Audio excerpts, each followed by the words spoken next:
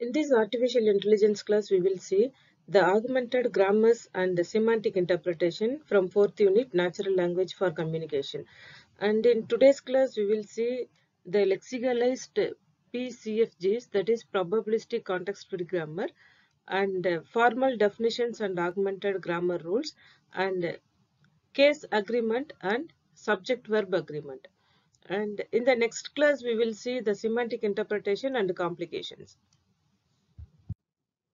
Lexicalized PCFGs, that is probabilistic context-free grammar. Here the probabilistic Fourier rule depend on the relationship between the words in the parse tree but not the adjacency words in the sentence. Okay, that is the probabilistic rule depend on the relationship between words in the parse tree but not the adjacent words in the sentences. Here the head of parse was very important, that is most important word. For example, the first word P of eat a banana and P of eat a bandana. Here banana and bandana are noun and eat is a verb.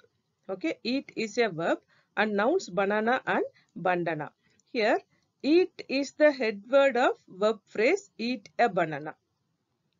Okay, so eat a banana can be divided into two, verb phrase and noun phrase. When come to verb phrase, eat is the head word, but when come to noun phrase, banana is the head word.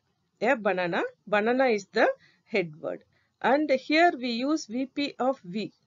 Okay, verb phrase of V. Here this V is nothing but the head word. V is head word, small v is head word, and the category VP is augmented with the head of verb V. Okay. Augmented grammar. Augmented grammar describes the relationship between verb and object, right? That is the probability P1 of V comma N. Here V is nothing but the head word of verb and N is nothing but the head word of noun. Okay, so it describes the relationship between the head word of verb and head word of noun. Let us take two sentences, P1 and P2. P1 is eat a banana and P2 is eat a bandana. That is, the P1 value will be very high when compared to P2. That means eat a banana is more familiar when compared to eat a bandana. So, the probabilities will be learned from tree bank. The formal definition of augmented grammar rules. Normally, the augmented rules are very complicated one. The sentence will have the form of definite class. So, the result is called as definite class grammar or otherwise called as DCG. Okay, for example, the rule from lexicalized grammar of NP. NP means noun phrase. Okay, noun phrase with notation NP of N. N is nothing but the head word of noun. Okay, head word noun. NP of N, which implies article A, adjective J, noun N with compatible J comma N. Okay, here the predicate compatible of J comma N is to test whether the adjective J, see this one is adjective, adjective J and noun N are compatible. Okay, that should be related to each other. For example, compatible of black dog. Here dog is the noun, black is the adjective of this god, of this dog, isn't it? Okay, that means here we are going to represent only this dog, not the color black. So the noun is only the dog. Okay, so the adjective and noun should be related to each other. And the next notation constraints to denote the logical constraints on some of the variables. Okay, the rule only holds the constraint is true. That means if the dog is black color, then the sentence will be true. Then only this particular sentence will be acceptable by the grammar. Otherwise, the result will be false. Hence, the sentence will be rejected. Convert the grammar rule into a definite class. Okay, so this is the given grammar rule. This grammar rule should be converted into definite class. Okay, for this we have to follow 4 steps. The first one is reversing the order of LHS and RHS, that is left hand side to right hand side. So here in the grammar rule, this is left hand side and this is right hand side, isn't it? These should be interchanged here. See, the noun phrase should become RHS and this is LHS. Okay, the first step. And when come to second step, making the conjunction of all constituents and constraints. Okay, so here we have to include the conjunction, that is and symbol, right? And when come to third step, adding variable s1 to the list of arguments of each constituent. Okay, so the variable s1 will be included here, s1, s2, s3. Okay, that is si. And when come to fourth step, adding the terms of concatenation of words, that is append s1, s2, s3, etc. to the list of arguments to the root of the tree. Which is root of the tree? Noun phrase, isn't it? So in the noun phrase, we have to include append of s1, s2, s3. Okay, so by following these 4 steps, we can convert the grammar rule into definite class. To translate the grammar rule into definite class, that means parsing the logical inferences. Okay, parsing as logical inferences. Okay, see, for this there are many different ways are there. First, if we use bottom up parsing, we can use forward chaining inference rule, or if we use top down parsing, for that we can use the backward chain inference rule. Okay, the case agreement and subject verb agreement. For this, the pronoun I is subjective case and me is objective case. Okay, so these two are different. The grammar knows me is not valid noun phrase when it is subject of the sentence, because we should not come as subject. For example, me smells a snitch, which is not acceptable grammar sentence. Instead of me, I should come here, isn't it? I smell snitch is correct, but me smells snitch is a wrong phrase. Hence, we can split the noun phrase into 2 categories: subject noun phrase and object noun phrase. Okay, likewise, the pronoun should also be divided into 2 categories: subject pronoun and object pronoun. Subject pronoun I will come, object pronoun me will come. Okay, the grammar for case agreement. Here, this is the grammar rule. Grammar rules for the language E1. For the language E1. Here, E1 handles the subjective and objective cases in noun phrases. Okay, so the noun phrase rules will be duplicated for subjective as well as objective. Okay, when come to the pronouns, some of the words will get changed for subjective and objective.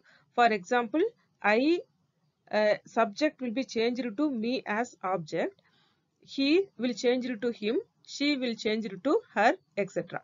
Okay, grammar for subject verb agreement. Because the English required, that is English language requires subject verb agreement for person and number of subjects and main verb of a sentence. Because this is important to overcome the problem of overgeneration problem of language E1. E1 is the language which we have seen previously. Okay, for example, if I is the subject, then I smell is grammatically correct, but I smells is grammatically wrong. Okay, if it comes as subject, then it smells is correct, but it smell is wrong, right? This is correct and this is wrong. Okay, so most verb have one form of third person singular subject, right? For example, when come to present tense, 3 forms are there: I am, you are, and he is.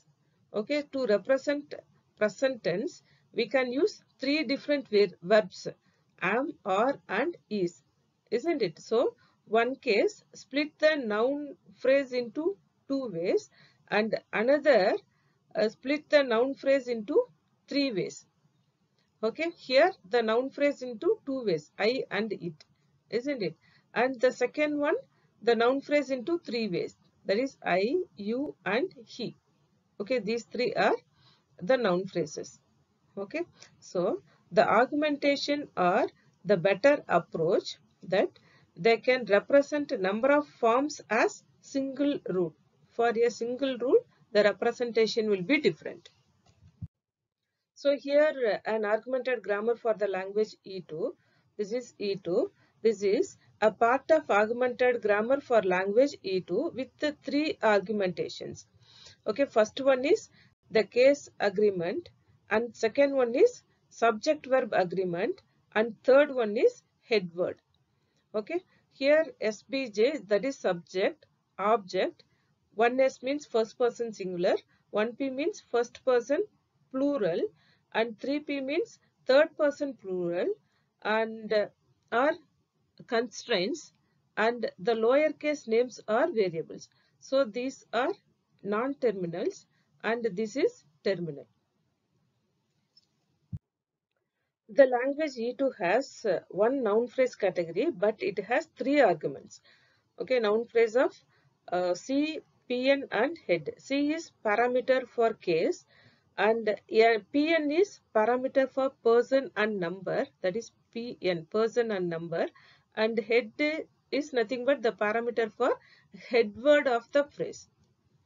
Okay, so let us consider a rule in detail. S of head, which implies NP of subject NP H followed by VP of PN comma head. Okay, see, PN means the parameter for a person and number. Head is nothing but the parameter of head word, and SPJ is subject. Okay. In this given rule, it is easy to understand right to left format. Okay, here the person and number, that is PN. PN of N, and that is noun phrase of PN and verb phrase of PN are identical. Okay, these two are similar. When come to head word, the head word of S, that is S of head, and VP of head both are same, because the head of NP, that is H, this is nothing but a dummy variable here. Okay, the head of NP denoted by dummy variable H, and it is not part of augmentation of the sentence yes. Okay. When come to the lexical rules of E2, it fill in the values of parameters and are also best to read right to left. Okay, for example, the rule pronoun of subject 1s I, which implies I. That means I is a pronoun, and the subjective case is first person singular. 1s means first person singular, and the head word is I.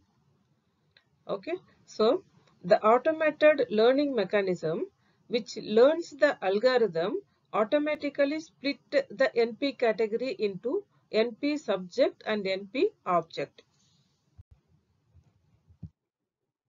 So far we have seen the augmented grammars and semantic interpretation from 4th unit, natural language for communication, and in this class we have seen the lexicalized PCFGs, formal definition of augmented grammar rules, and case agreement and subject verb agreement.